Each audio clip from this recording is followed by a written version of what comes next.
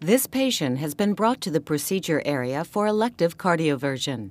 This procedure is indicated for persistent atrial fibrillation or flutter as part of a rhythm control strategy, with or without antiarrhythmic drug therapy. The patient has been in atrial fibrillation for 6 weeks and has been on a therapeutic dose of an antithrombotic agent for 1 month. The medical history is reviewed and the benefits and potential risks of the procedure are discussed with the patient. A focused physical exam is performed, including assessment of the airway. Informed consent is obtained and a timeout is performed to confirm the patient ID, procedure, medical personnel, and equipment are all correct. Patient monitoring includes an intravenous line for medication and fluid administration, a blood pressure cuff with intermittent recording, and continuous oxygen saturation display in addition to the ECG monitor. The defibrillator patches are placed in an anterior-posterior position at the mid-sternal area and on the back between the shoulder blades. The ECG leads are attached and connected to the defibrillator. The ECG tracing is checked on the defibrillator to make sure a caret appears over each QRS complex.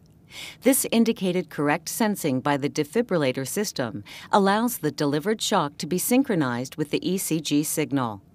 Anesthesiologist assesses airway, connects supplemental O2, prepares short-acting anesthetic drug or drugs, and begins IV infusion. The anesthesiologist administers a quick-acting anesthetic agent into the IV as he explains to the patient what he may experience. The amount of medication is titrated, and when the anesthesiologist gives the signal that the patient is fully asleep. The defibrillation is set at 200 joules for a biphasic shock. Sensing is confirmed by the caret on each QRS complex, the sync mode is turned on, and the yellow charge button is pushed. Once charged, an all clear is called, the MD checks that no staff are touching the patient, and the red button on the defibrillator is pushed. The shock is administered, jolting the patient. The ECG monitor shows sinus rhythm for a few beats, but then atrial fibrillation recurs. A second attempt is made at cardioversion with the energy output increased from 200 to 300 joules. Anterior-posterior placement of the defibrillator again is used, and the sync indicator is checked. The caret is present above each QRS on the monitor, confirming the cardioversion mode. Firm pressure on the anterior pad is provided using a rolled towel, which is a non-conductor. This additional pressure, along with administering the shock and expiration, assures that all the energy is delivered to the patient's heart.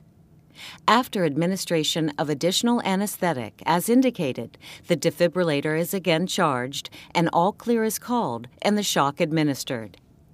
Immediate assessment of the ECG shows normal sinus rhythm. However, the rhythm soon returns to atrial fibrillation.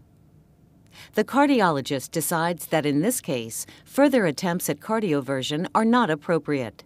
Third attempts may be tried, if indicated, using maximum output and anterolateral electrode pad placement. For atrial flutter, an initial energy level of 100 joule is increased to 200 joule for a second attempt and 300 joule if a third attempt is necessary. After the procedure, the patient's vital signs, rhythm, oxygen saturation, and level of consciousness are closely monitored. The rhythm is watched closely for any serious bradycardia or sustained serious arrhythmias like VT or VF. The skin is assessed for any burns. Within a few minutes, the patient wakes up from anesthesia. Once the patient is stable, the defibrillation pads are removed and a 12-lead ECG is performed to document the post-procedure rhythm and assess for any other complications. The results of the procedure are discussed with the patient. Expecting post-anesthetic amnesia, the cardiologist plans to discuss the results with the family.